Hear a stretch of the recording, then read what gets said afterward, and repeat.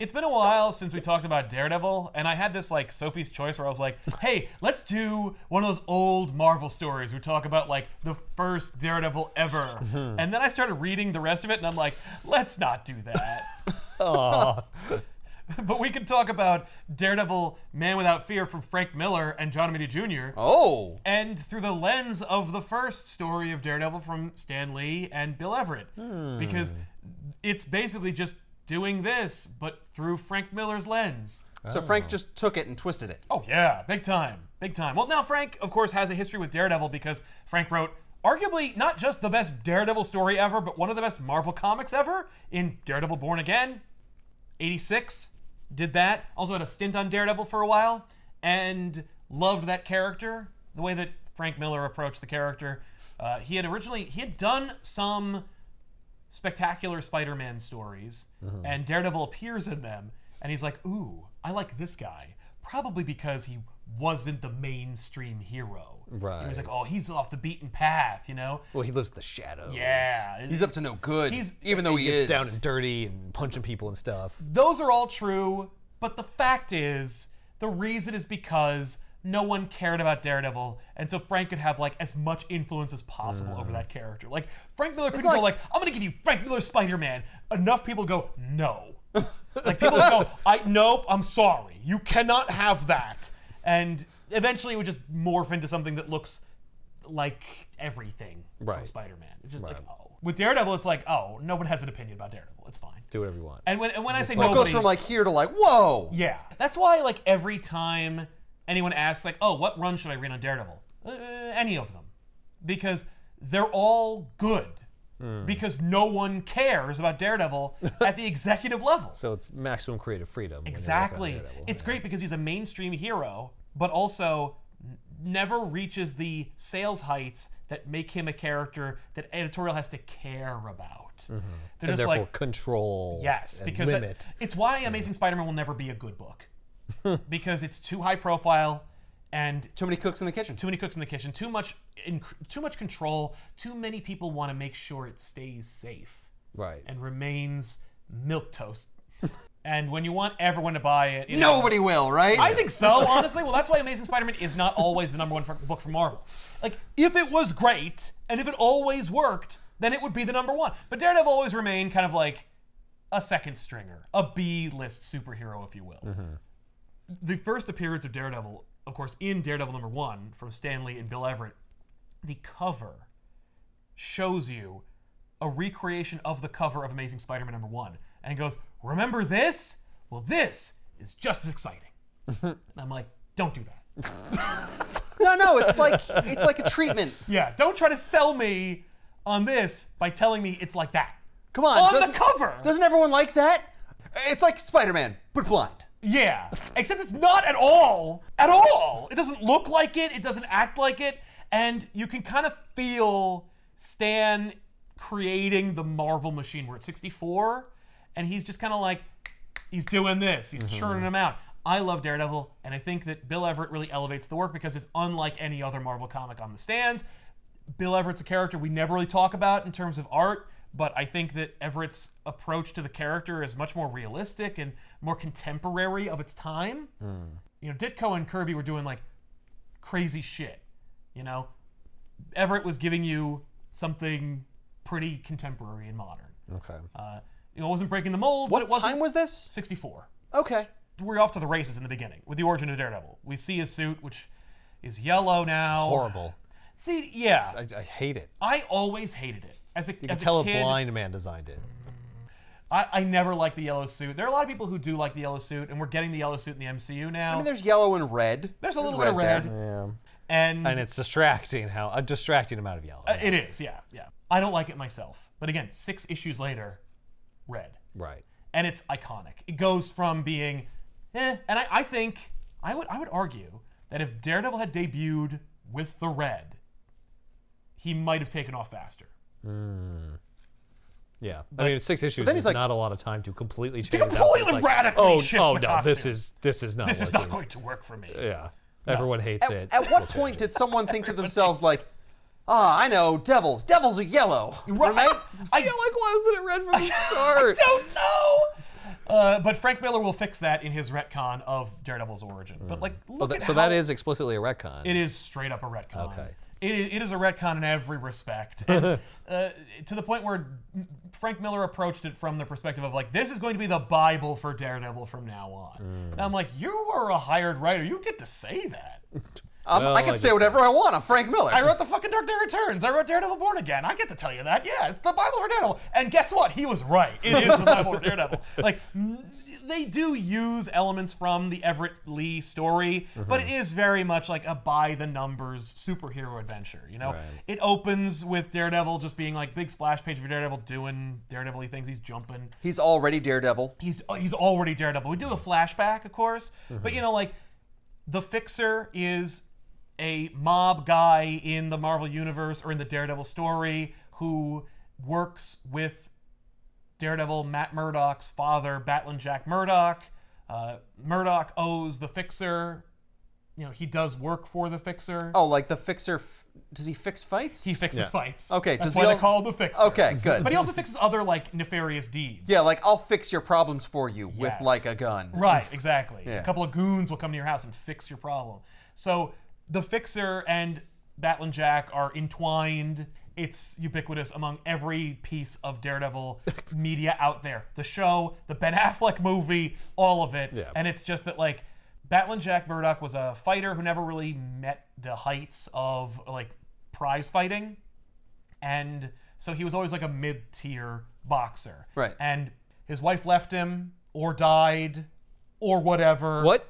Those are very different. Yeah, well, and it depends on which version you go with. No, if she died, she left him. Yeah, well, she Both. left all right. But in the main continuity, Miller would introduce her as a nun who would like nebulously be in Matt's life and would never really establish whether she was or wasn't his mother. But yeah, she definitely was. There would always be the hint of that. Yes, and then And like, oh, I'm everyone's mother. yeah, and then Matt's like, no, but you are specifically my mom. Like, you gave birth to me. And eventually that would become explicit. And then Original Sin would retcon that she had postpartum depression and almost killed him, and that's what broke up the marriage between Jack and Maggie. But, like, that, which I think is really cool, although I do like how much Maggie's departure, Matt's mother's departure, really informs who Matt is. It's just Jack and Matt. And he's just like, I am a bum.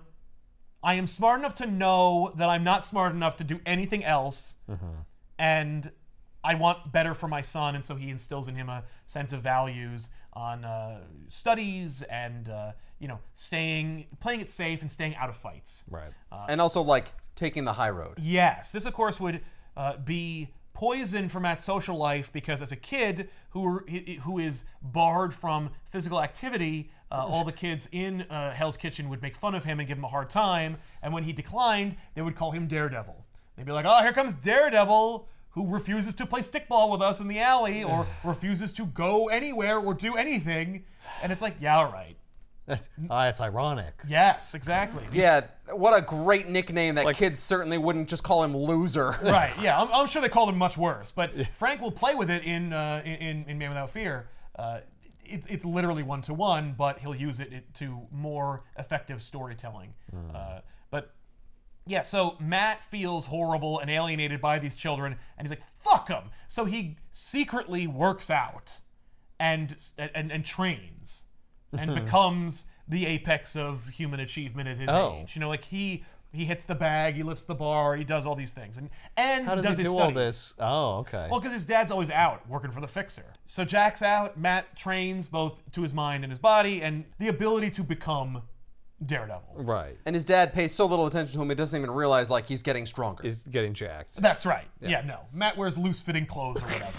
But He's like Superman. Yeah, in the original story, the Fixer basically signs Jack up. He's like, look, man, I feel bad. You're a good fighter. You know what you're doing. I'm gonna give you a contract, and you're just gonna fight for me. You're just gonna fight. No fixing. Right. I know it's against my nature. But you just fight. And Jack's like, fuck yes. While he gets that contract, Matt goes to help a helpless old blind man crossing the street who is about to get hit by a truck which is carrying radioactive waste. Matt jumps to his aid, pushes the old man out of the way, and unfortunately gets some of that waste splashed into his eyes.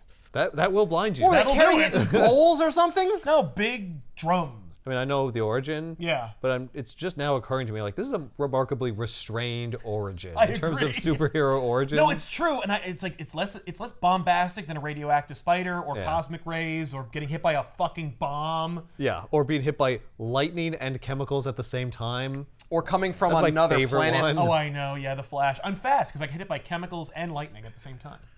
Like, oh, Jesus, that's a bad luck. Yeah.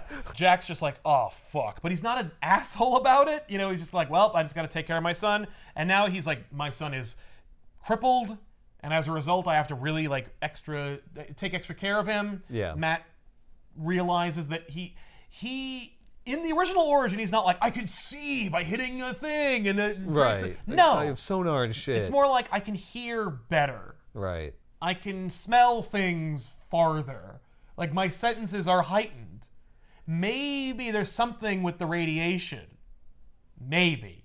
Like Right. that's all. Yeah. It's very subdued. But it's just like, no, I am blind, I'm so blind. everything else picked up like 300%. Right. Uh-huh. But also, how is he able to do all the shit that he can do? Because he was training beforehand. He already knew how to train. He already knew how to like do the flips and stuff. But now he can like, Yeah, but without being able to see, do flips and stuff. I mean, I am not an expert on what blind people are capable of. yeah. Well, and neither was Stan, if you can believe it. And in fact, Stan Lee tells the story about how he was like really kind of concerned when he was making Daredevil. He's like, am I gonna piss off blind people?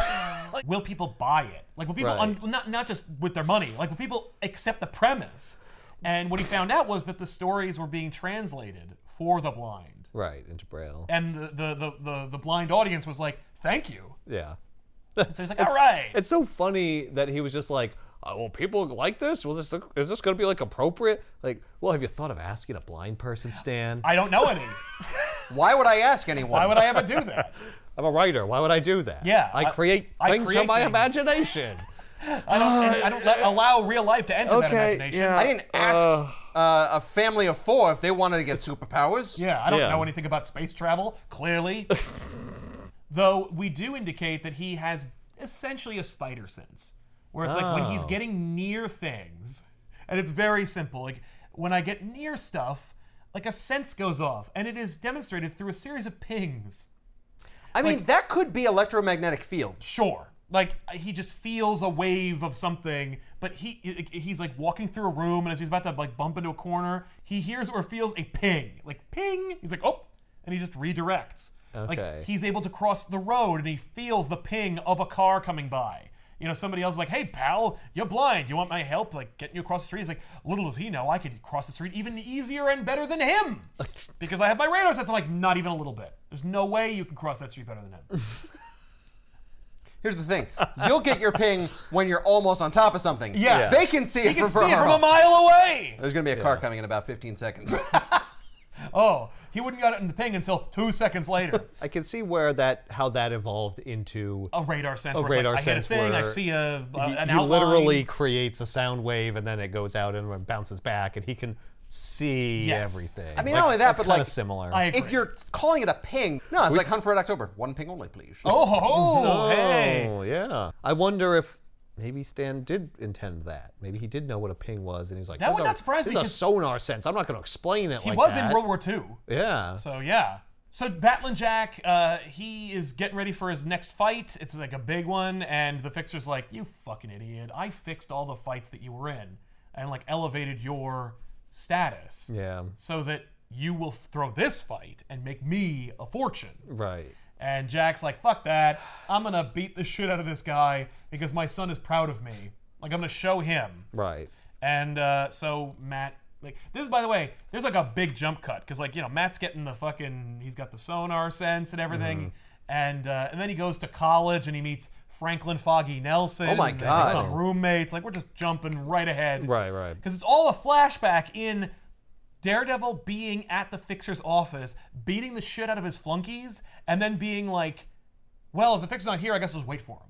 Right. So then all of them just wait. They're just hanging out like, okay, well, so Right. take you long to make that outfit, you know? Like, it's really weird. While we're here, I'll tell the audience my origin And story. he's telling us, the audience. Yeah, he's like, I'll tell them. Yeah. Yeah, but at the same time, I bet you're imagine wondering how I got after the into goons already got beat up, Yeah. they're not willing to fight again. No, it's true. They're like, Look, if you want to be here, that's fine. yeah, if you want to wait, that's cool with me. I still have work to do. Exactly. I gotta clean. But we skip ahead to like, Foggy and Matt are at the fight, and he's just like, my boy is here. He's watching. Well, at least he's trying to watch me fight. He's listening to me fight, and I don't want to let him down. So he proves that he can win by kicking the shit out of this guy.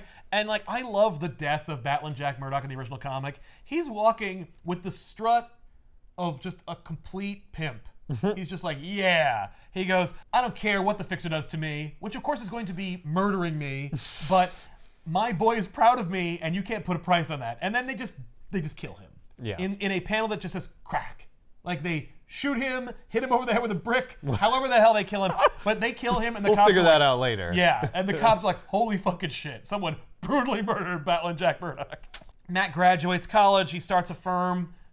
Foggy's dad sets them up because I guess he's got money. Oh, I didn't know that. They hire Karen Page immediately. Oh, okay. Yeah, no, we waste no time setting up Matt's entire history all the and stuff all the that characters you're gonna became know. the foundation that we all know. Okay. I'm not gonna break the promise to my father to like make something of myself and be a lawyer and like live a respectable life, but I also have these fantastic abilities and I can't let them go to waste. So I'll make a costume and he makes it and it's Daredevil, and I'm gonna take the insult those kids hurled at me and own it and become the thing that they made fun of me for not being. Okay. And then he's like, wait a minute, I'm not done with this. I got my suit, which is silly and terrible. I'm gonna throw it away 6 years later. But I also have like this cane, my blind cane. Yeah. And so he changes it so that it can also become like a billy club, and like there's like a hinge inside that you can like twist and open. And so like all of his accoutrements are just established. Like, so when I'm Matt Murdock, I can use the cane, to pretend to be more feeble than I am. But when I'm Daredevil, I can then use it to great effect. And I can always have a weapon on me. That's true. So he just made it. Yeah. He just knew how to make that. Like we cut back and he meets the Fixer and he's like, I'm gonna kick your ass. Fixer's like, uh-oh, and he runs away. And then but all we need to know is that the Fixer dies in a subway station. Like, he just literally has a heart attack and then keels over. When Daredevil's attacking Yeah. him. Yes. When he sees a yellow devil come after him in the subway. Well, For some no, reason, no. he has a heart attack. It's not even that, because he sees the Yellow Devil in his office. It's that he hounds the Fixer and makes him run several blocks, and then, in the fear of not being able to escape him, does he finally succumb to a heart attack. Right, after overexerting himself for like 20 minutes. Then he has So a he heart attack. gives him a heart attack. And he could have caught up to him at any point, probably, and No, just it's- wanted to fuck with him. Well, he definitely does fuck with him, but it is more of a chase. It's more of a legitimate chase. Yeah, this guy clearly has the ability to outrun fucking Well, you remember, Daredevil. the Fixer actually ends up getting the drop on Daredevil when Daredevil's like cavorting through his office, being like, "I've got a costume on, so I'm not sure I'm going to beat you." They just Right, I don't have to exercise caution or anything. no, exactly, which he doesn't, which allows them to get away from him. Like, they give him the slip. It's his hubris. Yeah, Yeah. All right. Fair enough. because Daredevil realized that he needs evidence to put away the Fixer for the death of his father. right, So I like, can't just You're beat the shit out lawyer, of man. him. You should know this. yeah, so he like says he has a tape recorder, but like he doesn't. And while he's like reaching for the fake tape recorder, like they literally pulled the rug out from under him, and he falls down. So like it becomes this whole like give and chase. Like he takes off his Daredevil costume, he becomes Matt Murdock, and he's just like smelling for his aftershave or whatever, and then eventually tracks him down. So like, but the Fixer is like on the run. Right. But Matt does have enough like distance between himself and the Fixer in order to like conceivably create an actual chase. Yeah. They even encounter Matt Murdock and they're like, well, the only guys behind us is this blind guy, and that's not obviously Daredevil because no one who's blind could be Daredevil. Right.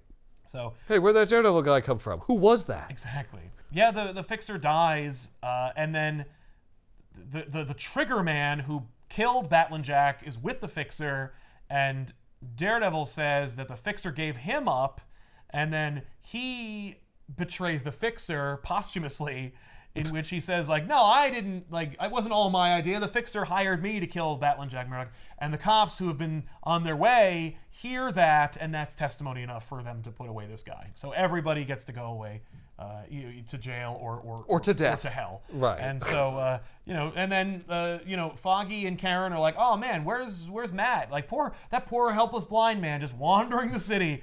In fact, Karen Page says something like, it's such a shame that poor handsome man is so crippled because I would see myself with him. And Foggy's like, Son of a bitch. Damn it. Dudes can't even fucking see, and she wants him more than me. It's such bullshit. So we're establishing like what the status quo of Daredevil is going to be, and they're like, "You like this, huh? You know, Matt Murdock, lawyer by day, working with Foggy and Karen Page, and by night, you know, an avenging vigilante called the Daredevil, blind but not helpless. You like that? and uses the law. You know, thinks about it. Spider-Man's just like, hey, you're committing a crime. Punch. Yeah, bye. At what point did he use the law in this, other than getting that guy to confess something? That's the only thing. It's more than Spider-Man does. Which we're just He getting leaves started. it webbed up for the police. What do they have? Hey, here's 3 guys who are webbed to a lamppost. What are you guys doing up there? Let me I get don't you down know. from there. Spider-Man attacked me and webbed me to this lamppost. Hey, wait, there's a well, note that ain't pinned on right. you that says... Jameson's right. There's a note pinned on them that says you mugged some old lady. Yeah. Courtesy of your friendly neighborhood Spider-Man. Good enough for me. That's a legally binding document. You're going to jail. Well, Spider-Man says it.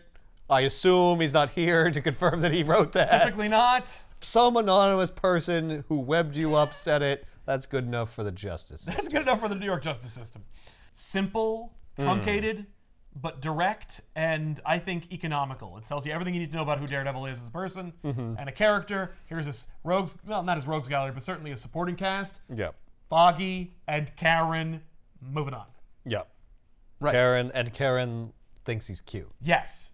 Is that the love interest? Yes. Find out. Lois Lane was introduced in the first Superman, so, you know, Yeah.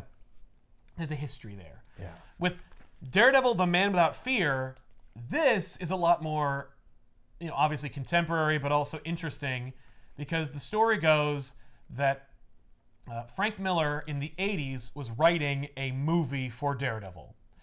I don't even think he had a reason to do it, but he was certainly working in the Hollywood system, and so he had every reason to suspect they would adapt it, since they had adapted The Punisher to middling success. When I say that, of course, I mean abject failure. But he was writing a Daredevil movie, and John Romita Jr., who was an artist who was up and coming at that time and was looking for a vehicle to get something going, he calls up Frank Miller, because of course Romita Jr. and Frank Miller are like you know, 2 peas in the pod. They work really well together. They're chums. They are chums, and not only that, but like Romita's style really lends itself to Miller's work, and we've seen a couple of those collaborations before on this couch.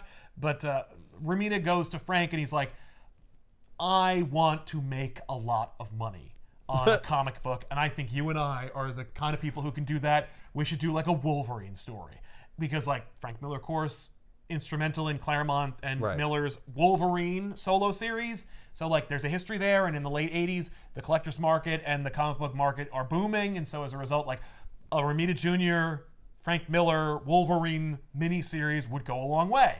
Miller protests and says something to the effect of like, there's already like 3 in the works. Like, he's overdone. Why would I? Right. And I think it's also like Miller's like, I've already said everything I want to say about Wolverine. Right. I got nowhere left to go. I also don't want to be compared to to that work. But he's like, you know who I'd like to play with is Daredevil. And I have this pitch that I was working on for a movie that I can adapt. Miller's like, we can make an original graphic novel about Daredevil, a character that I love and would love to say more about. Of course, Miller also invented characters like Elektra and introduced her mythology into the Daredevil world to much success and adoration. Right. And also killed her.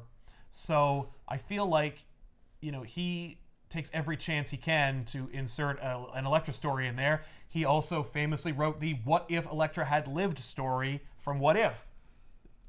He had no business doing that. But he's like, well... What if I hadn't killed her? Right, well, it's like... Who else better to write it than the person who did it? Yeah, and I think Miller was like, I'm the only one who should be writing about Elektra. Like, I created her, I killed her. If anyone's going to do anything, it's me. I brought her into this world and I can take her out of it. Yeah, and Marvel's and like... bring her back. And then put her back into it because Marvel's going to do it. And Marvel was like, we're doing that book whether you're doing it or not. You know, so it's like, you might as well write our crappy What If comic. Which, of course, he does. And, you know, it's silly. Maybe we'll talk about that someday. I doubt it, though. But, yeah, so they sought to make this original graphic novel, which I think was going to be like 80 pages or 66 pages or something like that. And then it ended up being like 118 or something like that. It ended up being like 130 pages long opus, which Marvel had no interest in publishing. They were going to make it. They were like, this is going to make money, but we ain't publishing like 100+ page graphic novel. That ain't what we do. No, we're going to break it up into a mini-series and sell the shit out of that, which they did. Now, when they were working on it, like they had all these great ideas, and of course, like it's basically just year one, but for Daredevil. Okay. It's Right. Frank Miller readapting Daredevil's origin story, but the way that Frank looked at it, it was more like Daredevil year 1 through 7. Because it is not just the first year of Daredevil, it's also Matt Murdock's origins and his ascension to college, and then, like, we don't even see... Daredevil's not in this book. It's all about Matt becoming Daredevil. This is dope. It's not Born Again, but it is distinctively Frank Miller for all the reasons people like Frank Miller. And Romita Jr. was best suited to demonstrate that because he was hungry and really likes working with Frank Miller and really wanted to sell this story. And I think that Romita has a style that is divisive, but I think that it's at its apex here. Okay. So they adapt this original concept that was just a retelling of Daredevil's origin. They work on it. They expound on it. They add all this extra shit. They add an entire segment that's just about Elektra, because of course we are. Yeah. And then when Romita started drawing it, they were like, okay, let's get it going. We need Frank to fill in the words and script it, and he disappeared because he was writing RoboCop 2. Oh, well. And so he just disappeared for a year. A year? It took him a year to write RoboCop 2? You know, that was the thing that Scripts written in like a couple days. I would assume that RoboCop 2 took like a couple of days, and a couple of days and a couple of bags of Coke. Yeah, and then he spent the rest of the 362 days of the year just kind of like being high and doing whatever he wants to do. At least RoboCop 2 is better than RoboCop 3. Yeah, that's very true. After all of the RoboCop 2 bullshit, Frank returns, they finish it up, they make it into a miniseries, and by the time this 1988 pitch comes together, it's 1993. And here it is! Jeez. 5 years in the making. Yup! Which, it's cool. Is it, it's not in continuity, right? It's a standalone thing? It was not, okay, so... Doesn't it need to be It's a Marvel standalone? comic, so it has to be in continuity. I see. It is billed as a kind of like retelling of his origin. So would you call it like a companion to the original? I'd say it 100% is a companion to the original and an enhancement of the original. Right. Like it is expounding on it, it deepens it, it adds more. It does take away from it as well. Like Daredevil fights the Fixer, and in Daredevil Yellow, which is an out-of-continuity readaptation of the origin of Daredevil, which we did cover on the show, Jeff Loeb and Tim Sale just basically retell the origin of Daredevil, but in a kind of like fun, rose-tinted glasses kind of way. Like he wears the yellow suit, he does beat the Fixer in the costume. In this, he beats the Fixer, there is no Daredevil costume. Oh. Right. Like, it is Matt Murdock It is a Matt Murdock, down in the dirt, quintessentially New York feeling, hard-boiled comic book that is everything that Frank wanted to do with Daredevil, but maybe wasn't able to, or is finally able to thanks to the clout that is Frank Miller. It's almost like when Stan created Daredevil, he had this like archetype for a character, and then Frank was like, no, that's not what life was like in New York at that time. This is what it would have been like. He takes it. Yeah, I mean, like, I think it's a perfect marriage of both, where he's like, sure, Stan. They just yelled Daredevil at him. They didn't throw rocks at him or anything. Like, no, they definitely did. Like, it's more visceral. Yeah, Right. But it's it doesn't. gritty. I don't think it hurts the original origin at all. And I think that like they do it with Spider-Man all the time. They did it with Fantastic Four. Like they've retold the origin and kind of updated it a little bit. Yeah. Right. But if you stray too far, you're in kind of like sacrilege territory. And this this is like a companion piece. Yes. Where like it's like two different people remembering the same event. Yeah, it is kind of like that. Yeah. But this one also answers questions that were never posed. We never saw Matt when he was a kid. With this, it's like, well, now it's 93 or 88, and we can just get away with an entire goddamn series about Daredevil where he only appears on the fucking cover. Excuse me, that's we'll art. be having a Daredevil in your Daredevil book, will you? And I can tell you I'll that have technically a he does Daredevil. appear. Yeah, he is a Daredevil. In the book. Yeah. Daredevil the character. Right. It's another thing. But a Daredevil? Sure. Sure. And they definitely were like, this is the Bible for Daredevil, to the point where it is absolutely what they used in the show. There are key moments from this that are just like on the screen in the show. And I'm like, wow, you just did the book. That's really cool. I mean, if it's that good. Yeah. Well, And the show was great. well, you'd think that. You'd think like just because it was really good in the comic, they would just do it on screen, but you'd find that's rarely the case. This opens with Matt just kind of like on the fire escape, being a kid, but living in Hell's Kitchen, living as Matt Murdock. He's the son of a prize fighter who's past his prime, who has no job. He's a enforcer for the Fixer, and also like boxes. Life is not great, but he's a good kid. He stays out of trouble, but he doesn't really stay out of trouble. He just knows to obscure his identity. You know, He's a there's smart kid. He's a smart kid. That's right. There's like these Street kids smarts. on the street. There's this cop that comes up to them and gives them a hard time because they turned on the fire hydrant to like play in it. He's like, "This is city property, kids. You know, somebody's got to pay for this. Why can't you all be good like that little Murdoch boy?" And then Murdoch shows up wearing a ski mask and steals his billy club, and runs away and jumps on a skateboard. Already added at 7 years old or whatever. Yeah, however. Daredevil stuff. And now Let's the see, it's cop's like, well, my billy club's gone. I guess I have to shoot you kids. Yeah, no gun on him. I guess we're setting this in a weird time. With Matt, of course, obviously, he's svelter, he's younger, he's able to evade the cop and goes to his secret hiding place, which is the gym. The old boxer's gym. Because no one goes there. It's rarely full. So he goes there, he hides the billy club in an old locker that he knows nobody uses, and fewer people are using this gym anyway. Goes home, his dad is just drunk and sad because his wife left him. She's gone, died, left him. Unclear, but we know by She's now. dead to them. That's Yeah. all that matters. She By ain't now, coming back. we know she is the nun. Right. But Jack don't know. Jack is drunk. His son helps him back into bed. He apologizes to his son for being a slob and for being a loser. And he's just like, "No, Dad. Good, you should. But I worship you. You're great." Yeah. We go back to the gym where the Fixer has Matt beaten for not being the enforcer he wants him to be. He's like, I brought half. He's like, half ain't good enough. That's not the full amount. Yeah, He you was gotta like, "But this-" beat them more. Right, but it's like you can't get blood from a stone, man. Like that's not fair. That's And- her Oh, job. I'll show you what you can get blood from, though. Exactly, your face.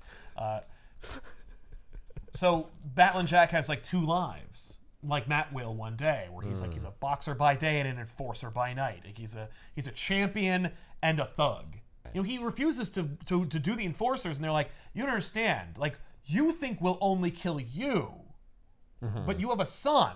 What do you think's going to happen to him? I'm not saying we'll kill him, but he's not going to survive without you. He's not going to be taken care of by anybody if you're gone. You see what I'm saying? And then he does become the enforcer. And then that's what brings him to that point. I see. But then he, of course, he sits his son down. He's like, "Don't fight. Don't be like me." And as a result, like Matt is picked on and given a hard time to. One day, he runs home because the Barkley kid he pushed him too hard. And Matt slugged him and he just sat down and that was it. He won. Like he did it. And he feels powerful and good. And so Jack hits him. Oh, jeez. Yeah. It's hardcore. Yeah. Matt runs off. He's like, my dad hit me. What the hell's going on? What's going on? My world's upside down. Yeah. If my dad can do wrong, then anyone can do wrong.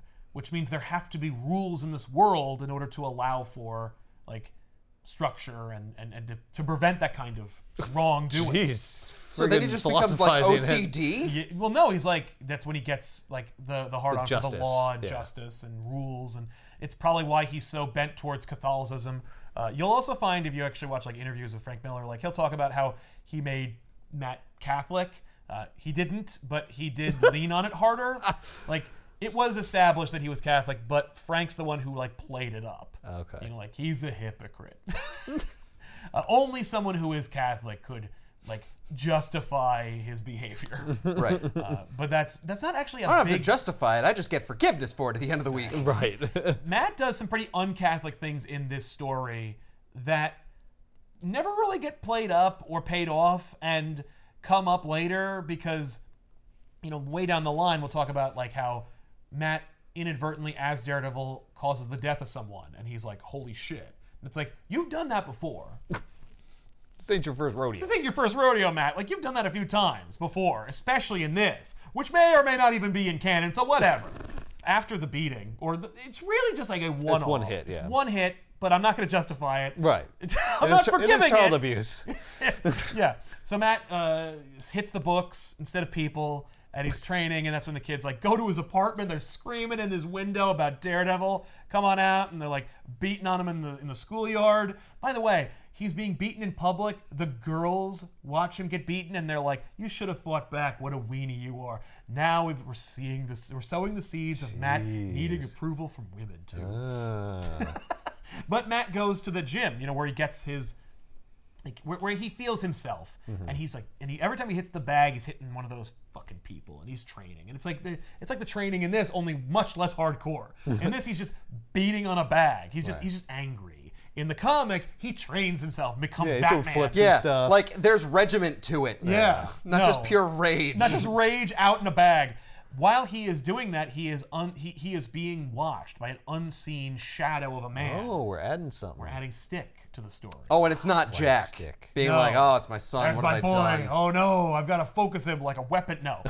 So then the old man, the blind man's across the street. Matt pushes him out of the way. Oh, is this Stick too? No. I thought yeah. this was a way to be like, let's see what he can do. Yeah, Stick causes the accident. Oh my god. There's a retcon for you. That would be awesome. Yeah, because Stick is blind. So the old man gets pushed out of the way. Matt gets the shit in his eyes. The way in which it is portrayed and described is fantastic. I love the description of how the sheets feel now that he has this enhancement that he doesn't understand. Like it feels like sandpaper scraping against his skin. He smells the chemicals and disinfectants in the ambulance and thinks he's in a hospital because of how strong and enhanced it is. Everything hurts and he wants to die. But then this woman comes to see him. A woman wearing a cross of gold, he feels. And of course it's his mother, and she leaves, and she's just a mystery. But he feels calmer and stronger after she comes to visit him. Okay, we're setting that up. Even though we already paid it off, but whatever. Yeah. So Matt goes home. We find out that they ain't getting any money from that truck. Because they're like, the reality is, Mr. Murdoch, you're an enforcer for the mob. Do we really need to bring the law into this? Oh, that's the end of that. No money for Matt's injuries. Jeez. Wow. I thought it was gonna be like, well, I mean, you actually stepped in front of the truck. Right. It is the really truck your was fault. supposed to hit the blind man. You're not really entitled to anything. Exactly. No, it's a shame. Do we need to also put you in jail? Because we Right. could. Yeah. Look, do you really want to pursue this? Right. Are we pursuing this, or are we going home? Yeah, that's what I thought. So we see that Matt is just this coiled spring, and everybody wants to help him. Everybody wants to come to his aid, which he does not want. And so Stick comes in and he says, "Stop feeling sorry for yourself and get up." Stick takes him away to a dirty, dusty basement. Yikes. And proceeds to explain that he's undisciplined and sloppy and emotional. Undisciplined punk. What a twit. But he says, No discipline. "I can help you." And he's like, "What kind of help?" And he goes, "Don't ask any questions. Just concentrate on the area we're in. Feel the air, feel the wall, but don't touch the wall. Know where the walls are." And he's hitting him, and he's smacking him around. And finally, he just Matt's got his cane on him, and Stick swings, and he blocks it. Oh, it's And like he goes, Star Wars. Yeah. Hang on. Hold up. Stick Yeah. was watching him Yes. before he went blind. Yes. And Stick is blind, Yes. right? So Stick's plan was not to train a blind man. No, it it was was to to train train a a fully fully sighted sighted man. person who then, quite coincidentally, Yes. became blind. That's right. So he had to adjust his plan to now train a blind person. well, I mean, with Stick's superpowers? blind, It's so actually a better plan for Stick because he's like, "Well, I've always been blind, so I know how to train a blind person better than a sighted Right. person." So this is even better. Yeah. I mean, we find out that That's fucking weird. it is. It's coincidental, but it's supposed to mirror Matt's dark potential future. If Stick is a fanatic who believes in his cultish religion. But how did he pick him?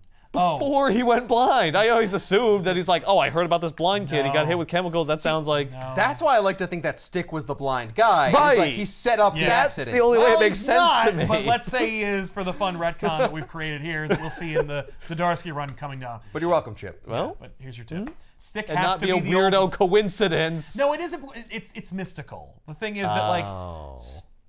Stick is a enemy of the hand. The hand is a mystical organization that worships a demon they call the Beast. Like, Matt was preordained. But why does Stick think that he was watching Matt before he went blind?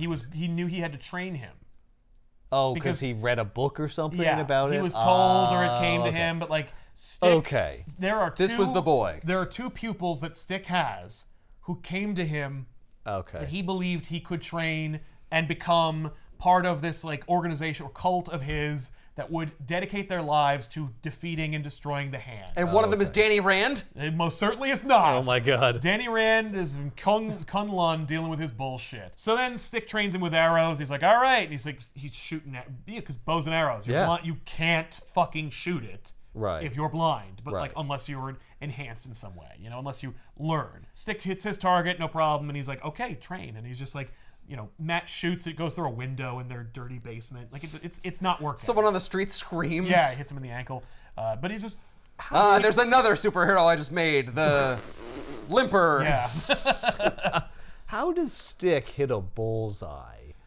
Is the bullseye paint like reflective of sonar in some way? Like a bullseye is a flat, two-dimensional thing that you would not be able to sense with Stick sonar. set up the bullseye, so he knows where the bullseye is. If you know where it is in the room and you're good with your senses. Yeah, and he's using, and again, like we're supposed to imply that like there may be something otherworldly about this, something enhanced about this. Like Stick may not be a superhero thanks to radiation, but he may be more mystically enhanced as a result of his like dedication to his cult.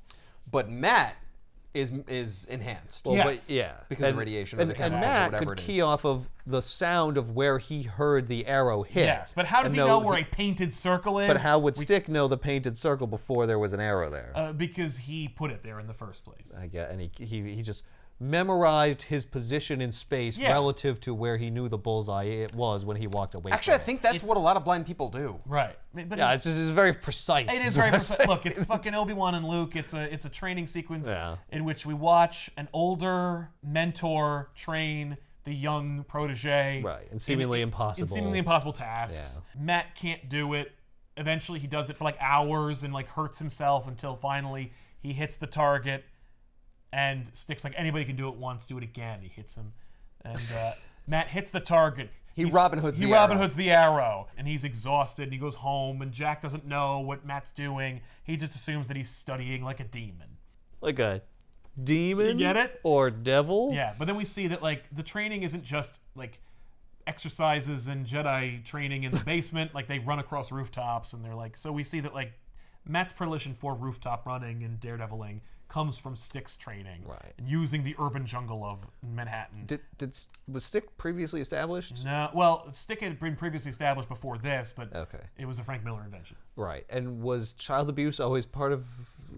Yeah, Stick is always a piece of shit. Yeah, Stick's always an asshole. He sucks. Yeah. Yeah. All right. So as I've seen parallels, you know, his yeah. dad hit him, and then he meets this guy, and this guy's hitting him. Yeah. As like a discipline. Oh, absolutely. technique. No, Matt is. I mean, like. So his innocence was lost, and now we're just. Now we're just in the shit. Yeah. So Jack is training. He's doing his thing. He's running, and he's getting ready for his huge bout at Madison Square Garden. It's all been building to this.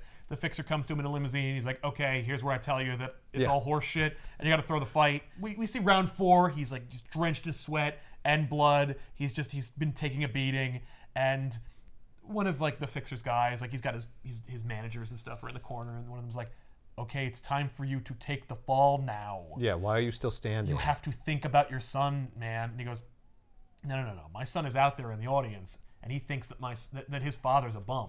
Like, because I told him never to quit, and I'm going to show him. I'm going to show him what not a bum I am by beating the shit out of another man. That's all I can do. Like, and that's the thing is like, for Jack, it's like that's all I know how to be. Right. So I'll be the best damn boxer I can be. This is my livelihood. Yeah. This is how I express myself.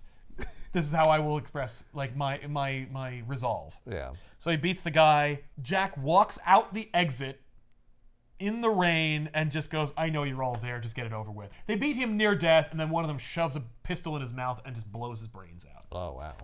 That is graphic. That's how the first issue ends. So then, wow. Matt identifies the body. He has to touch his father, which of course is like cold, and there's nothing there. But also like, oh. I know. Thank God they shot the back of his head out. Yeah, it's true. Can a blind person identify a body? I don't know. I think it's more like we know. I think they're just telling his son that he's Yeah, dead. maybe it's like, Right. I have to prove it to you legally. This is the body of your father. Right. Yeah, Exactly. you need to touch it. I'm sorry. Do I need to touch it? Or are you a fucking creep? Well, they say that the coroner lets Matt touch him, so I maybe it's see. more like he wants to touch him. He needs to know. I need to Like, see. I can feel his facial features. I need to and know I'll he's dead. it's Yeah, I him. need to see him. So 2 of the enforcers that contributed to his death are getting drunk and having a good time. They hear a tapping in an alleyway. It's Matt. He's hiding there. He says, "Drink up, boys. It'll help with the pain." And they're like, "Who wants a beating? Let's go." He beats them savagely. And when the cop comes to discover them, they say it was Jack Murdock back from the dead. The big one, Slade, who beat him the most, is training. And then there's Marcello, who laughed as he carved up Murdoch's face. It's just, here's a couple other guys that were there. How does Matt get his revenge on them? He cuts the lights. Now they're as blind as he is. He takes out Marcello immediately. He's bleeding from like these horrible scars in his face. Slade turns and the light comes on over the ring. And Matt's there with a ski mask and a baseball bat. and he ditches the bat and like is like, "Come on, bring it on." Nice. Slade faces him. He's this huge, impossible opponent. Of course, it's paralleling who Matt's major opponent will be in the future. Of course, the Kingpin. So Matt kicks his like knee backwards. Oh, Jesus. He grabs you a see roll. blood coming out the back of I it. know, it's awesome. He grabs a roll of pennies and fills his fist with it. And just beats him until the ring wrapper pops. breaks. Yeah. The Fixer sees the young boy beating on Slade. Fixer gets into his car. Matt gives chase and chases after him. Drives the bat through the windshield, causes the car to crash, chases the Fixer into the subway. Fixer takes out his revolver, and he's just so afraid that his heart gives out and he dies. So that's the same sequence, but without all like the fun superhero subterfuge of like Daredevil shows up, he changes into Matt Murdock, they see a blind man, we don't need all that. It's way simpler. How about he's scary and he's a fucking psychopath? Yeah. He's wearing a ski mask and a baseball bat. And he's like, "I'm gonna fucking kill you." And he scares someone to death. Yes, but there's one left, and it's Angelo. That's the Trigger Man. Does Matt feel any remorse for the guy dying? Is he like, "Oh shit, he wasn't supposed to die," or is he just like, No, "Sucks to be you"? he's no. I feel no He guilt. says one left or one remains. Yeah. So he's like So checking them off a specifically no. list. Yeah. Exactly. No. Yeah. Like, I didn't try to kill you or any of those other people, but I But I don't No. have to save you. Yeah. I don't feel For bad this about heart this. attack. Yeah. I'm not gonna call 911. So Angelo retreats to a brothel. I assume he heard about. Oh yeah. Yeah. Oh yeah. Well, there's a couple of guys that are still alive and they're in the hospital, and they tell this detective like, "Batlin' Jack Murdock came back from the dead, shrank a few feet, and then kicked the shit out of us." And he's like, "Nah." Whenever you come back from the dead, you shrink a little bit. I would have loved it if that red jacket he was wearing was his like, dad's jacket. Yeah. Yeah. Or like his fighting robe. Something. Yeah. Something I where agree. they were like, "Oh, it's a sign that it's Jack coming to kill us." Oh, And that would in, be cool. In Daredevil Yellow, he sews his father's like boxing robe into the suit. Like it's why it's yellow and red, because that was Jack's colors. Oh, that's cool. It works really well in that story. Yeah. And this is just a fucking Frank Miller character. Angelo is in this brothel. He's surrounded by sex workers, and they're all just like on him, and he's just like, "That was crazy, this fucking ski mask guy." And then Matt pops up from behind him. He's like, "Dah!" And then That's awesome. the women think that it's a raid, and so they all attack him. Yeah. And so he's like kicking and punching, and he kicks this one woman through the window. She falls, and he hears her bones shatter on the pavement. Oh, God. He's like, "Oh no." I want to think because that this is Holy the crap. origin of Typhoid Mary, because Typhoid Mary's origin is that she was a sex worker, and during a quagmire of a Daredevil fight, Daredevil accidentally knocks her out the window. So I think this is a retconning of Typhoid Mary, but maybe not. I don't know. Maybe it's paralleling Typhoid Mary's eventual and inevitable origin, but Miller did it But better. I mean, That that's was- very on the nose. yeah. Yeah. I think it's. I think this is Miller retconning Typhoid Mary, but Yeah. Innocenti invented her. But in any case, Matt feels like, "Oh shit!" Like an innocent person was killed on my quest for vengeance. He rips off his mask, goes back to the gym. He calls for Stick. There's no answer. Stick is like not there. Stick is instead in a like no-tell motel talking to. Also, Stick doesn't care. He's like, "So what? There's going to be casualties." Yeah. No, Stick is like, fuck him. Oh. He's too emotional. He used my training to get revenge on his dead Right, father. that's not Who what gives a this is shit about his about. father? Yeah. What about No. the hand? What about Yeah, that? we gotta stop the I was hand. training him to get revenge on the hand. Exactly. He hasn't picked up Stupid a bow asshole. in weeks. Yeah. No, he's failed us. He is useless, and so Stick abandons him. So Okay. as a result, because Stick is gone, Matt's like, I guess I'll just keep like training and learning, and so he goes to Columbia University. But the Trigger Man got away. Yeah, I guess he did. I mean, like the Joker. in that old Christmas rhyme. No, I mean, like it's just he did get away. That's true. Yeah. That's true. But I think he's done with the revenge thing. I think he learned a valuable lesson. Like, Oh, stop I shouldn't have been doing doing that. Yeah. Oh, I kind of figured it would come up later. Like that was the one that got away. That I No, never he's not got like one to left. avenge. No, he like matures kind of. Yeah. So he goes to Columbia. He runs into Franklin Foggy Nelson, Foggy to his friends. Foggy is harassed by this real douchebag who's named Brad. Ugh. Brad is, of course, he's I got more money and more influence. He's more like popular, and Brad is like, of course, crossing the line like any good Frank Miller or Stephen King story. You know, where they're like borderline serial killers. Right. Yep. And Doing things that could kill the person. Yeah. Oh, come on, I just ran my car down at him. yeah, he got out of the way. Every Frank Miller and Stephen King story, it's like, hey, come on, man, I was just having a little fun. You know, it's like, you got a switchblade in class. You're going to jail. So Don't worry, a weird spider will get you out. So Brad threatens Foggy while they're in class, and Matt's just like listening in, and then Matt has a heart-to-heart with Brad at night under the cover of darkness. He strips Brad naked and ties him up and leaves him in the quad, and tells him, if you ever go near Foggy Nelson again, you're gonna fucking die. And so Brad is like, okay, I will be nice to Foggy. Foggy's my friend now. That's the end of that. Who does he think did that to him? He doesn't care. He's afraid, and that's the end of it. Like, I mean, he's at Columbia University. Maybe he thinks Spider-Man did it. Because Spider-Man's been operating since he was 15 years old. Daredevil was created 2 years after Spider-Man. No references to Spider-Man, by the way, despite the fact that Frank Miller is very much using a classic Spider-Man villain. And in fact, in the origin story for like the reinvention of the Kingpin was a Spider-Man villain invented as like a silly mob guy. Yeah. He was created by Stan Lee and John Romita Sr. And the idea was that like Stan's like, I want to invent this guy. He's called the Kingpin. And Kingpin of crime. Kingpin of crime. And every single mob guy, every single mobster or criminal in the comic at that point was like thin pencil mustache, nice suit, thin. And Romita was like, ooh, Kingpin. I got this image. And he got these images of this huge fat dude. Just a different, unconventional looking supervillain. But because Stan was writing it, and because eventually that would be who the Kingpin was, Kingpin, you know, he had like a cane that was also like a rocket that like blasted in places, and he had people with his tummy, and like, you know, it's just, it didn't quite work. And Frank, he's a big fat guy, so Yeah. he uses his blubber. yeah. So Frank is like, I want to use the Kingpin. Not in this, he will, but like previously, when he reinvents Daredevil and makes him a more hard-boiled, noir-bent, you know, vigilante hero, he's like, I want the Kingpin. And the Spider-Man was like, fuck it. Knock yourselves out. Sure. And Go ahead, we don't care. immediately makes Kingpin interesting and fun.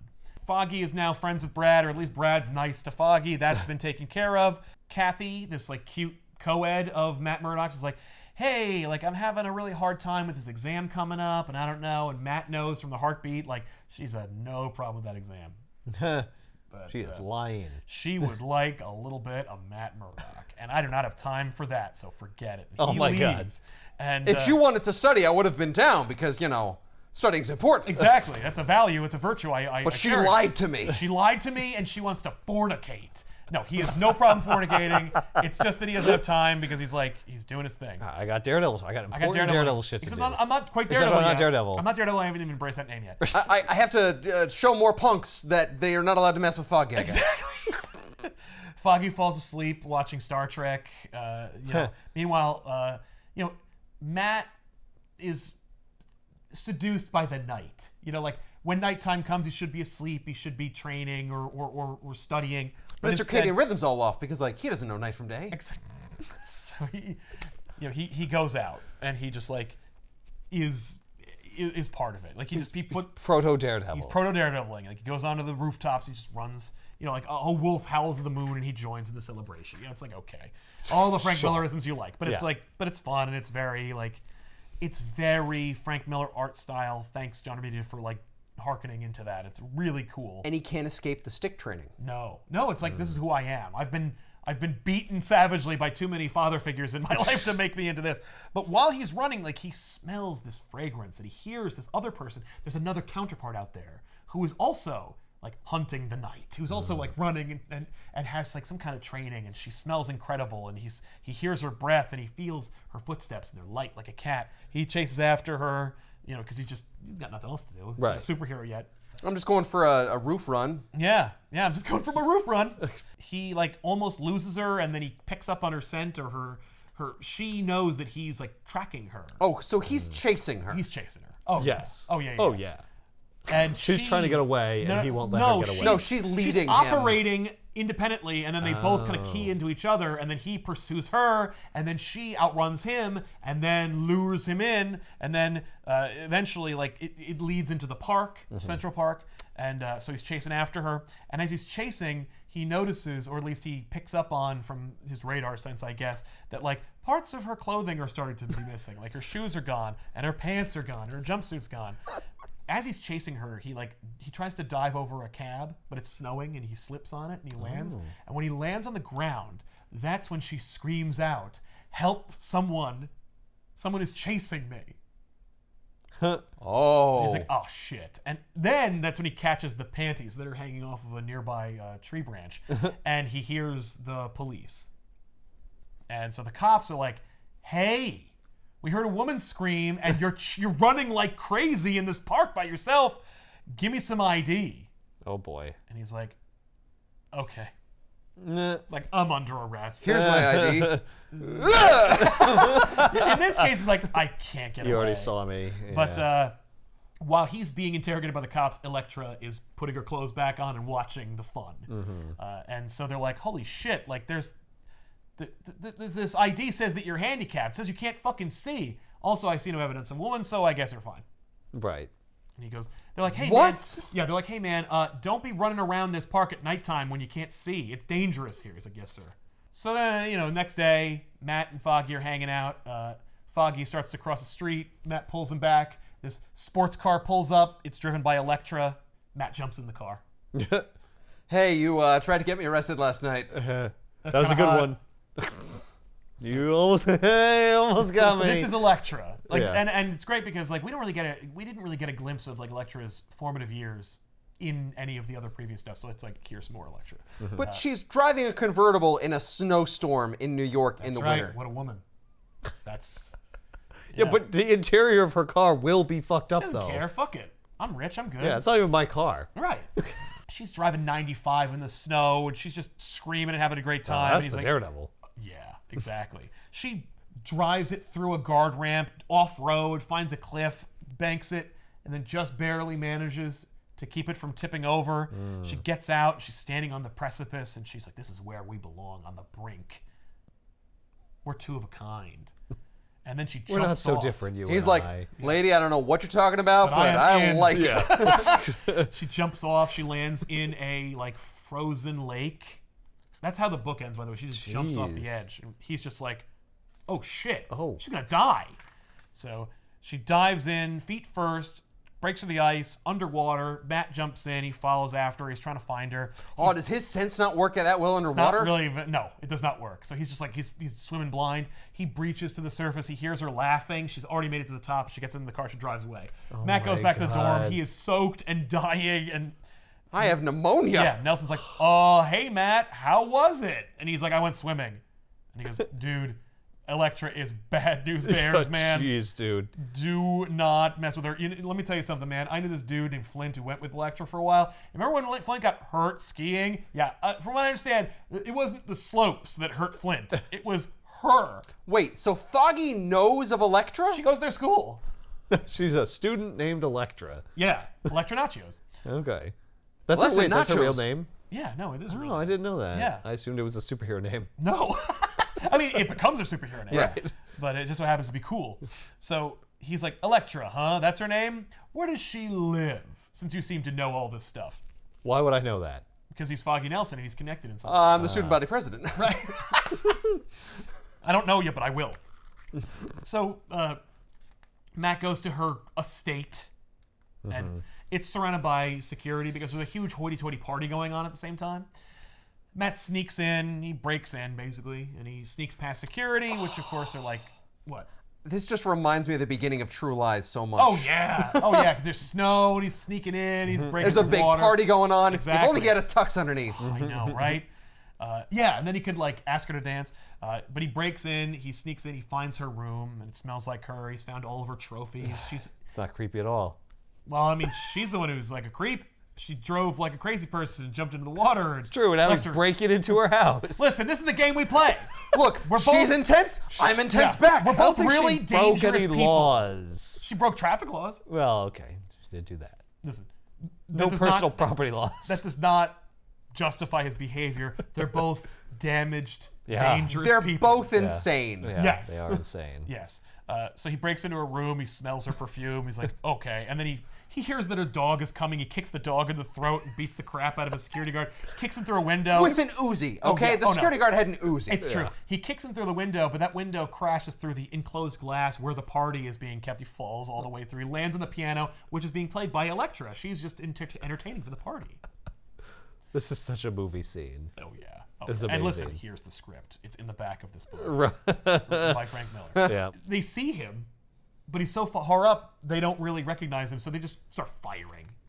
What? Yeah, they just fire Uzis into the upstairs, and he realizes as Every he's running, good party has a gunfight, okay? Oh, Right. Apparently. I'm sure the guests love all this. Oh, sure. it's so entertaining. Oh, bravo! I think so. Matt is running, and as he's running, he realizes that Elektra never stopped playing. She's playing a piano that's been all smashed. Oh but I got yeah, landed on it. yeah. It's embarrassing, but it sells the message. You know what? I could tell she's still hitting the right notes. Yes. It's all fucked up, but Even though it's just a mangle of wood and wires. Strings, yes, exactly.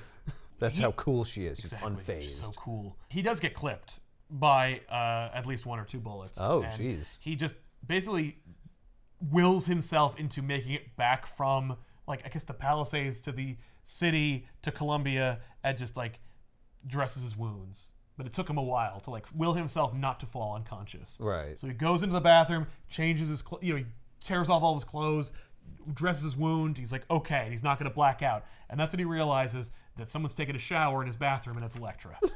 And a few hours later, Foggy comes home, and the door's locked, and he's like, hey, Matt, what's going on? And he goes, hey, I'll be right out, Foggy, just a minute. 20 minutes later, the door opens, and Elektra leaves.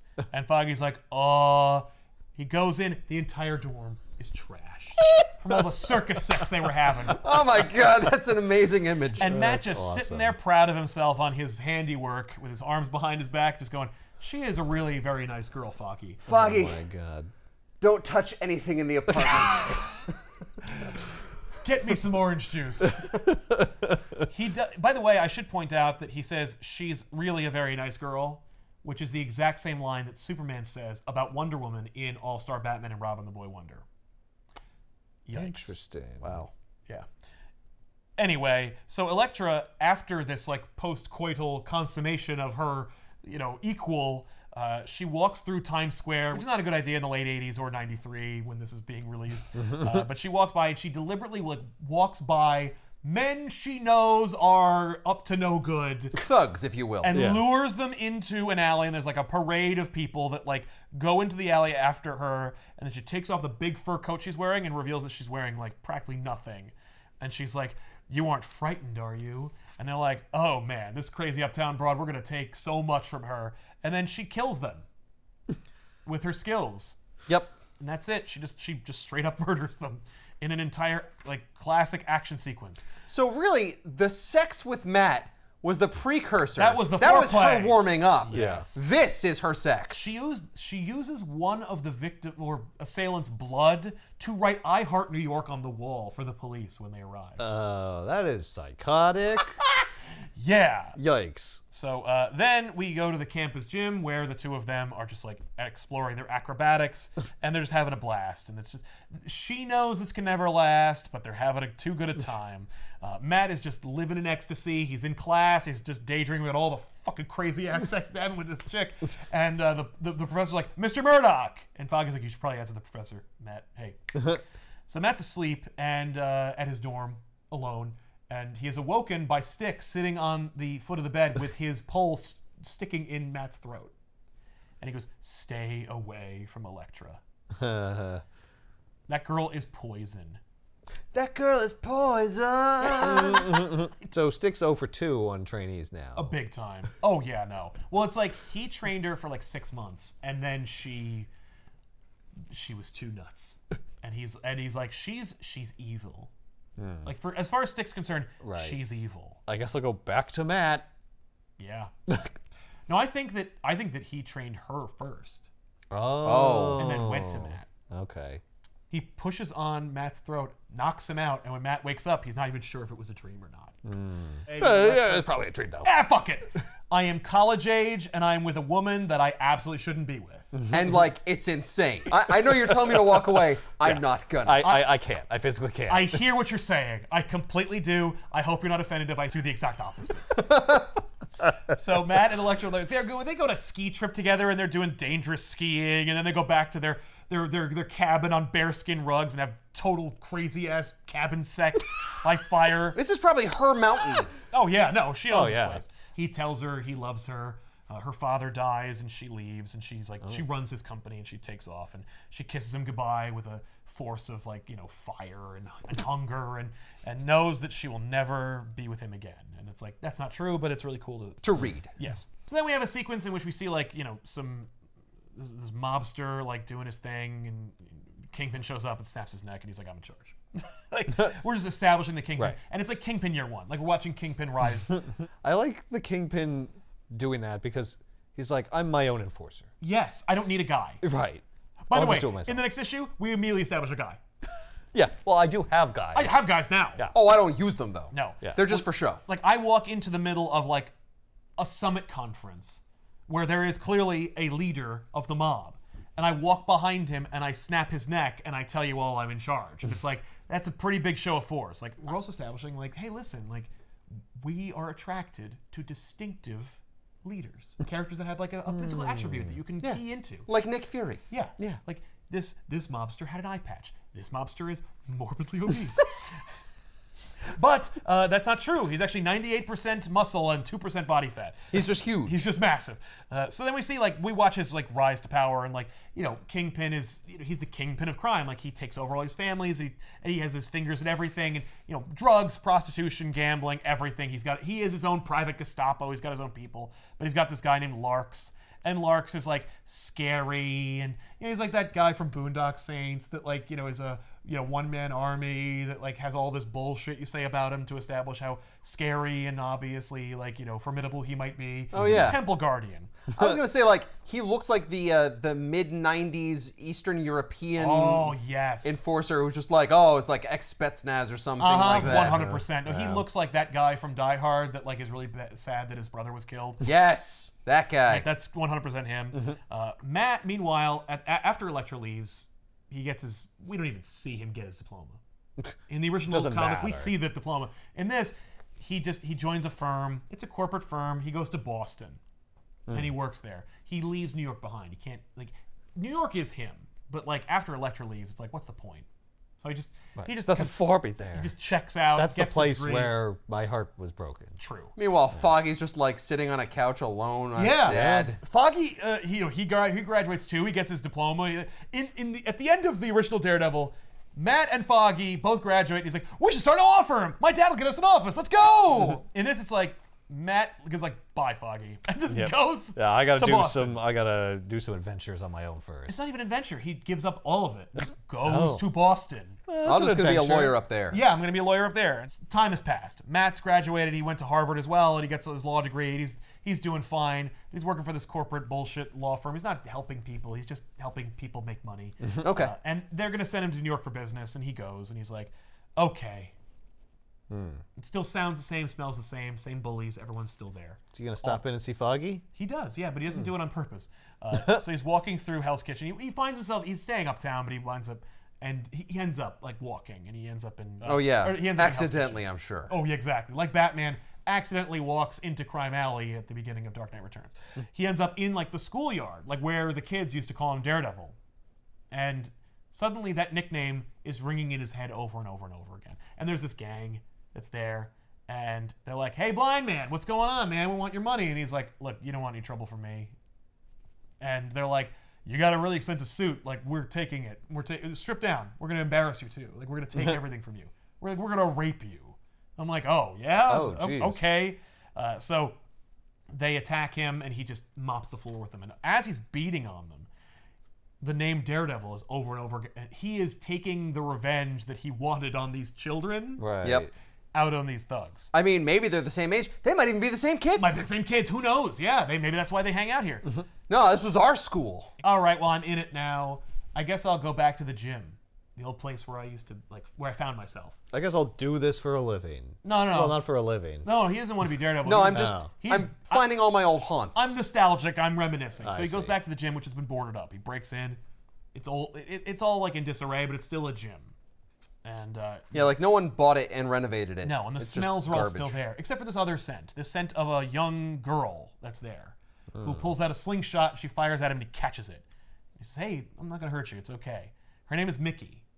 And Mickey, this young girl, like 12, 13, Robin age, she says that she's an orphan. Her name isn't Mickey, and she is not an orphan. She has parents who love her and take care of her, but she likes hanging out in this gym. This is her oasis. This is where she goes to get away. It's her private hideout. Okay. Wait, how is she Mickey if she introduces herself as not Mickey? No, she is Mickey. Oh. He said It's a she's lie. lying. But we're gonna call her Mickey for the rest he of the calls her out on you're not Mickey. He internally says those Right. are both lies. I Like, I'll see. just let her lie to me. It's I fine. understand. Okay. She's a kid, whatever. Yeah. So She's a stupid kid. She doesn't know anything. exactly. So they have the lights. They explore the space. They're talking. I mean it. Explore the space. Battling Jack, or Jack the Devil Murdoch. His prize fighting poster is up on the wall. He explains to her who he is and where he comes from and who his dad was. He says like, "That's my dad up there." Yeah. Well, she explains that there's a poster, and he like says, "Oh, that's my dad. My dad was called the Devil." And they're like, really? They called him the Devil? I'm the devil.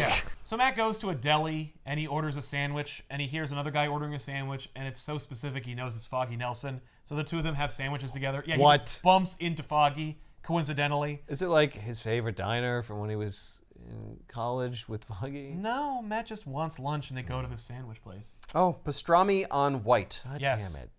I'm sorry. Side of mayonnaise. A pastrami Reuben on white. Yeah, which they call a damn crime, and they're right. So they're talking, and Foggy got into actual like helping people law. He's like, Oh, the kind of law that doesn't pay. that's right. He's in like a class action lawsuit against a slumlord, and he's like, honestly, Matt, His name is Hawkeye. yeah, He just has a building. He thinks it's his. It's not. right. He's not really taking care of it. Russian crime lords. It's crazy. But he's like, hey, listen, like, you're in town. You have a minute? Because you were always a better lawyer than me. Like, could I get your... And Matt leaps at the chance. The two of them are, like, burning the midnight oil. They come up with this like, obscure case that helps them. Matt's like, this is lawyering. Like, this is fun. Like, fuck Right. that- Does fuck he that need to firm. go home and Right. quit first? No, they'll fire him. It happens later. But he's like, this is why I became an attorney in the first place. Right. I mentioned like gambling, prostitution, and like drugs. Also, child trafficking is one of the Kingpin's vices. Ugh. Yeah, they are straight up into child trafficking. They steal homeless children and they ship them out. Wow. And I'm like, yeah. Also, fuck. 93. Damn. Yeah. So we link the child trafficking in with child pornography because why not? And Kingpin's like, we need to cut costs on that. We got to bring it down because there's no special effects in the film industry when it comes to this kind of movie we're making. Right. We And don't so, need those. So Yeesh. Clay sends these two junkies. Clay's just, who cares? He's a character with a name. But Clay sends these junkies to go collect a girl who has to be no older than 12. And so these two junkies who work for Clay, who works for the Kingpin, see Mickey sneaking into the old gym. And so they're like, okay, that's the one.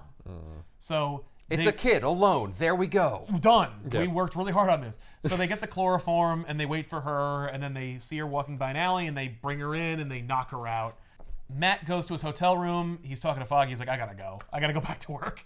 Like, I've already extended my stay too long. But anyway, so he gets in the cab. He's going to go to the airport, but he's like, you know what? I want to say goodbye to Mickey. So he asks the cabbie to stop. He gets out, and he finds Mickey's lucky red cap. He doesn't know it's red, but he finds her lucky cap, and he knows that, like, you know, she never is separated from this cap, and she, like, loves this cap so much that she wrote her address on the inside of the cap on, like, a, you know, piece of plastic or Yeah, in whatever. case this hat ever gets lost, return to this address so I can keep it. She wrote it with such, like, you know, indentation. He can feel the words. Sure. He does, you know, Matt Murdock. It's established in the comics, firmly established, that he reads the newspaper by running his fingers Right. He can across. feel the height of the ink. That's right. Yeah, that's how sensitive his powers are. So him feeling the, like, jagged lettering of, like, a 12-year-old or 14-year-old, as it turns out, girl. Yeah, I buy it. But so she's being held by the junkies, but they call Clay to sell her, but Silvio has a better idea because they've run out of junk, and they want to make money faster than Clay can pay, because Clay also is like, well, she's 14, I'm only going to pay half. You know, it's like not enough. You know, he's gonna short them. On this child trafficking. So Silvio comes up with an idea. He's going to ransom the girl to her parents. I mean, that's just good business. That's an entrepreneur waiting to happen. So Silvio calls Mickey's parents. They immediately take the bait and they're down. They get the call. Matt hears the call because he's standing outside of their apartment listening in. Oh, because he had their address. Yes, so he went there first. I love, there's a moment that I skipped over where when he's at the gym with Mickey, he muses about the idea that maybe that old billy club is still in that locker. But there's no way. So he is going to go and rescue Mickey from these captors. And so he goes to the gym, he breaks open the locker, he grabs the billy club. It's still there. It's still there. So Silvio's junkie partner rats Silvio out to Clay Nice. for a fix, because No they're honor both among junkies. thieves. No, Yeah. well, Or so, child traffickers. that's right, and junkies to boot, and 'cause junkies. they're both going through withdrawals. They both want to be high. So she rats out Silvio to Clay to get more junk now, while Silvio facilitates this kidnapping scheme. Right. So Kingpin is like, everyone in this situation fucked up. Make it public. Make it a statement. Everyone pays for this. Like Clay, Silvio, that woman, everybody. So Clay goes to his car. He gets into it. It explodes. Kingpin blows this guy up because Clay picked the wrong fucking people. Well, not only that, but, like, they betrayed him, which means they betrayed Kingpin. That's right. Gotta send a message. right. Don't fuck with me. So, and now that there's this loose end of this girl, Larks, you can have her. Do whatever you want with her. Oh, the middle... Yeah, his enforcer. Like Yeah, his main blonde guy. Yeah. Larks is like, what the fuck? What am I going to do What with am I a gonna kid? do with a What? child? Like, I'm not a pervert. Wait, I can become the professional. I can have a Trainer, protege. yeah, all right. Silvio sends Mickey's father on, like, a goose hunt. Like, just sending him from phone booth to phone booth, trying to chase any tail that might be following him. Okay. But also, like, exhausting him, so he'll be more inclined to just, like, give up and not fight back or do anything. So finally, and Matt's been chasing the father the entire time. Finally, you know, Mickey's father, like, gives all of any money they've ever had into a thing, puts it into a garbage can, and leaves. So Silvio takes the money and he's like, oh my God, I can't believe that worked. I'm a genius. So I don't have to get the girl back. We can sell the girl to the Kingpin. Sweet. So Silvio goes back to his apartment, or the safe house, and he is immediately assassinated. Like, he opens the door and a bullet flies through his forehead. Jeez. Matt's there, like under the stairwell, and he's covered in blood. And Larks comes through the door, but Matt gags on the blood, and so he breaks his silence, so Larks hears Matt. Oh, shit. And so he fires at Matt. Matt barely escapes, and then Larks explains to Kingpin that, like, there was somebody there. And I don't think it was a cop, because they moved too quick. Like, they were too good at their job. Yeah. And Kingpin's like, oh, geez, vigilantes, okay. Doesn't go like, oh, man, maybe it was Spider-Man. Like, there's nothing like that. Right. But nor does he think it might be some, like, rival No. or special ops or something. He's like, Yeah. no, it's one of those costume people. Yeah. Well, because no one would He doesn't care say about costume a kid. people, he just says vigilante. Vigilantes, yeah. But Yeah, that's true. Like, the cops, like, what are they doing? Why would they care? I own most of the cops, he says. Too many police are on my payroll to provide such a surprise. Right. Yeah, So- but it could be international it spy could be- type shit. Yeah, that's true. It could be a CIA or Yeah. something. So Mickey is brought to like the docks where they keep the children, so they can. Oh, no, there's a lot of them. Oh yeah. Oh, Jesus. Oh no. The And whole operation. Mickey knows that Matt can hear from far distances, and so she's been like making noise the entire time while she's been traveling, and that's actually been helping out with Matt, who has now donned a new outfit. This outfit is the outfit you would see in the beginning of the Daredevil show. Oh, yeah. It's just head to toe black and some white sneakers. And like the mask that like covers down his to his eyes. nose.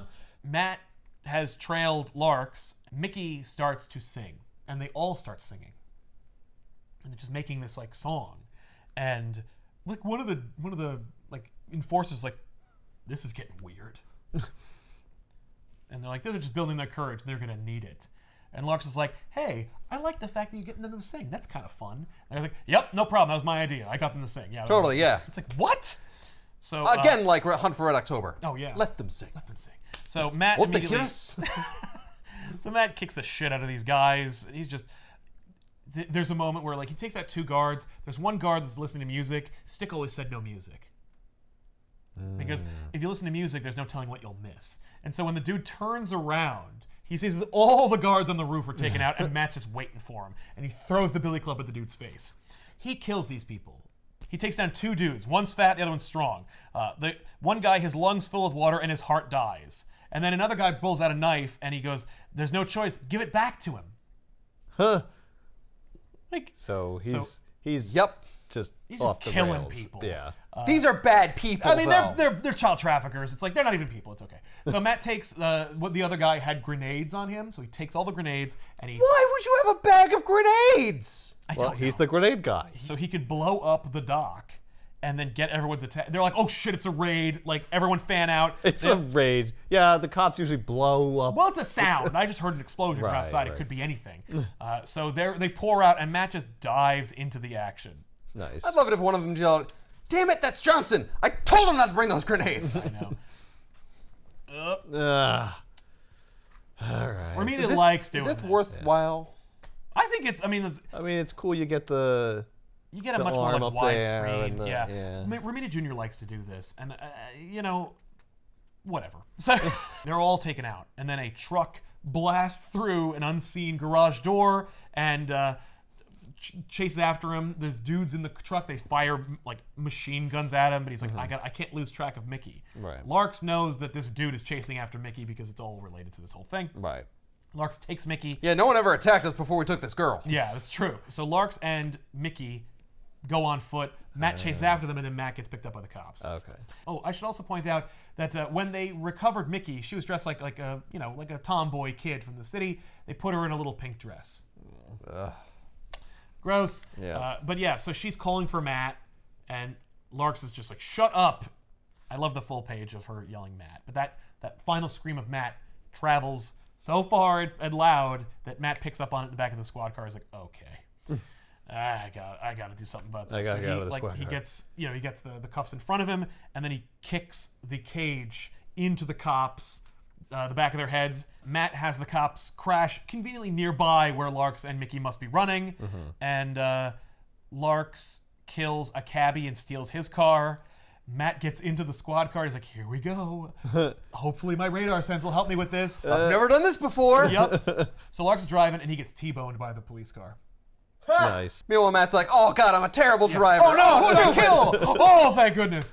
Oh, thank God, it's just Larks and Mickey. Oh, okay, all right. Woo, that was convenient. So they duck into a storefront building. Matt walks to the door. Everybody's enveloped in shadows. "Let her go. I don't want to kill you. Let her go." And Larks is like yelling at him, and he's like, "Back off! I'm the one with the gun. I'll kill you." And he goes, "Let her go. I don't want to kill you. Let her go." Why would he not want to kill him? He killed all those other people. Yeah, but I didn't want to kill them. Oh, I see. I mean, I did have a pretty good time killing them. I don't. though. He wasn't like smiling and laughing. Yeah, it was That's just the most Electra. convenient We don't way know to he deal with wasn't that We situation. know because he's not that kind of person.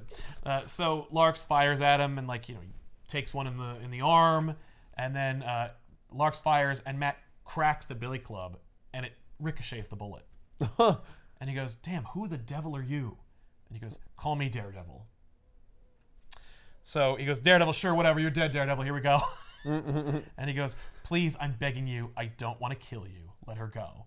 And he fires, And Matt cracks the bullet back at him and kills him by shooting him between the eyes. I did not know that Daredevil could do that. And neither did I. I didn't know belly clubs were that resilient to bullets. Oh yeah, no, they are. Big time. Although they aren't anymore. You know, back in the They day. used to be when they were made of wood. Yeah. Well, it was yeah. Like really hard wood. It was yeah. Yeah, we're not talking this like you know. It's new cheap wood that they use, or the polycarbonate rods that they have Right? now. No. This is some serious wood. I mean, This is good old American hickory. So by the time the cops arrive, Matt's gone, but they do hear the mystery about this Daredevil that came and like broke up this entire and it fucks up everything. Like How did they learn the name Daredevil? Larks is dead. yeah, but you know, Daredevil carved his name into he his yelled, forehead. He took the blood from Larks and and, he wrote Daredevil on the wall. I He mean, learned it's one not thing there, from Elektra. but like you know, he says Daredevil enough. It comes Other people up. overheard someone say Daredevil maybe at some point during this process. Maybe Elektra did it. She came in afterwards and drew it on with blood. I think it was Mickey. I think Mickey told people that Daredevil saved her. That makes sense. But Because I can't tell them Matt saved me. He'll be in trouble. that's right.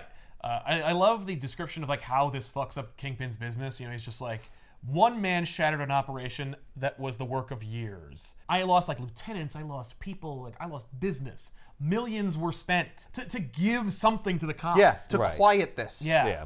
Like, but eventually they'll get their headlines and things will get back into business. But like, I've lost money and it was all one person.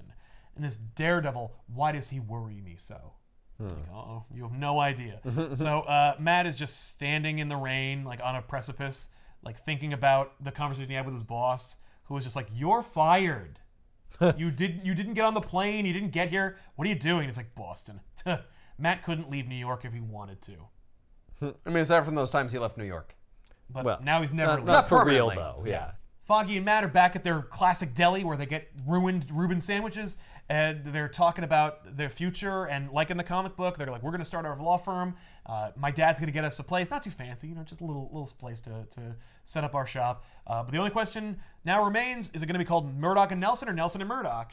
And Matt's like, "Why don't you flip a coin, Foggy?" So Foggy flips the coin and he fucks it up, but it like bounces down the counter, and it is caught by Stick. Huh. And Stick takes it, finishes his drink, and he goes, "Watch your back, kid. By the way, it came up tails. So you come in second. Don't get cocky." He hands it back to him. So it's going to be Nelson and Murdoch. So then we see that, like, Daredevil's been established, and Daredevil is, like, going to... By the way, Stick lied. Yeah. It's like, it would have been heads. Right. Yeah. Oh, I can't actually But I see. can't let you have one over on anything. Like, I Right. can't let you have a victory. Right. Never. You're never allowed to have it. That's right. So Matt like takes the name Daredevil that he hated as a child and he wears it like a badge now and he puts it Right. on. He's like, "I'll let all the bullies know that like there's somebody named Daredevil out there like waiting to beat the living shit out of them with a billy club." The costume's a good idea. I sewed it myself. God knows what it looks like. And it's this gorgeous double-page splash of what it always should look like. We see this kind of like homage to the yellow suit, but we still colored it red. And we see like him transition from the costume that he started with to what he's wearing right now in 1993. Right. Which is awesome. Yeah, which is timeless and classic and will never be outdone. Although I will say that the current run has a really damn good costume, and I like Elektra as Daredevil, and she looks really cool. So, you know, and in this collection, and I don't know which one is in the comments down below for you to buy it, but like it has stuff like Frank Miller's 1988 Blind Justice original graphic novel pitch. Whatever happens with Mickey? Nothing. Oh wow. They've never used Mickey, and that's the other thing that I think they're going to carry over. We're going to see a payoff. I think Mickey's a character that's like, she's the Carrie Kelly of this book. Although she is a victim, unfortunately. Yeah, she doesn't succeed at doing much of anything. But No, it's true. But She's kind of like Gordon's kids. yeah, that's true. That's true. I also love this story because I remember reading an interview with then writer of Daredevil at the time, D.G. Chichester, who wrote Daredevil Fall from Grace and other thoroughly unremarkable Daredevil stories. He also wrote, I think, one of the Daredevil Batman crossovers. I believe it's the Marvel one. All right. I'm not a big D.G. Chichester fan, but I know that he was very offended by the publishing of this book. really? And the promotional materials that Marvel put into this book, where they were like, there's a poster that I'll never forget. It's called "It's Miller Time." As if to say, we're bringing him back, baby! Or, drink up, kids! At least they didn't go the DC route and go, Miller is coming! Yeah, they didn't. But the funny thing is, this reads like a DC book to me. This is the most like Batman Daredevil ever is. But it's also quintessentially Daredevil. It's Frank! It's Frank and John Romita Jr. just like channeling classic Frank. Yeah. And like, this book does not feel or read like a book from 1993.